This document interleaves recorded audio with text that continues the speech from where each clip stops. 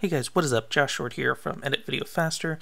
This tutorial is a Premiere Pro Basics tutorial to show you how to add a clip to the start of a sequence. So let's say we have some footage here and we want another shot added into the very beginning. How do we do that? We want to use an insert edit. So take one of your clips and load it into the source monitor, set it in, set an out point, and now do an insert edit. You can do that by using the comma key. Make sure we're at the very beginning of the timeline here, and then use the comma key. That's going to add in our clip and move everything down.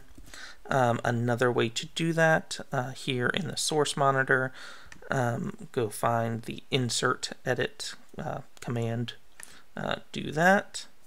Or lastly, you can take the clip, and I just learned this one actually the other day, take the clip and drag it over to our timeline, but then hold the command key if you're on a Mac, control key if you're on a Windows computer, and you'll see these little teeth pop up, and go ahead and let go of your mouse.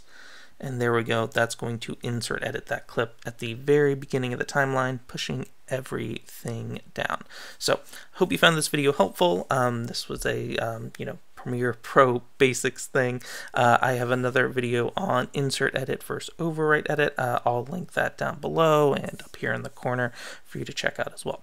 I hope you found this helpful. Please subscribe to this channel, like this video, and I'll see you all around in the next video. Bye.